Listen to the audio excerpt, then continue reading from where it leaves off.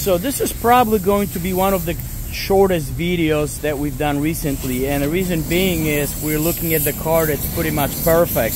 The purpose of these videos, especially when they have been requested by potential buyers, is to show imperfections and flaws and things of that nature.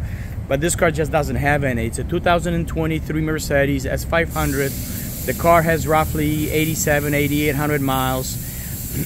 And it is pretty much brand new looking all around.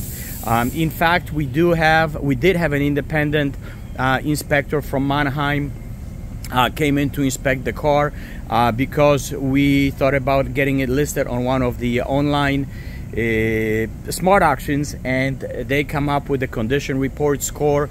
This car has earned 5 out of 5, which is pretty much like a brand new car condition report or condition score. The only imperfection that was noted was a chip on the hood, and it took me a little bit to find it, but I think they're talking about this one right here. And as you see how tiny it is, and it kind of blends in as you move a few feet away from the car, so it really is a very superficial imperfection.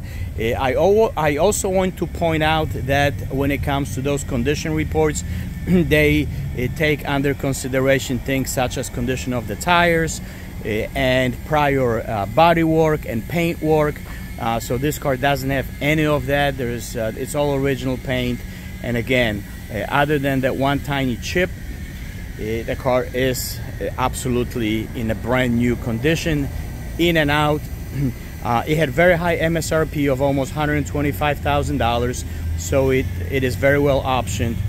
I have been driving the car for almost a week.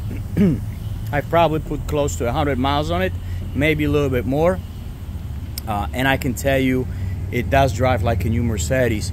Also, whatever you see on the car that may look like imperfections at this point, it's simply just dirt. We've had some bad weather, and again, the car has been on the road with me since I have been driving it. I'm not really sure what else I can tell you.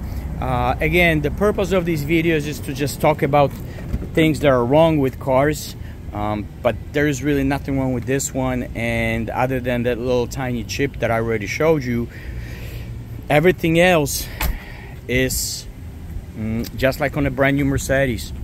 Call us with any questions.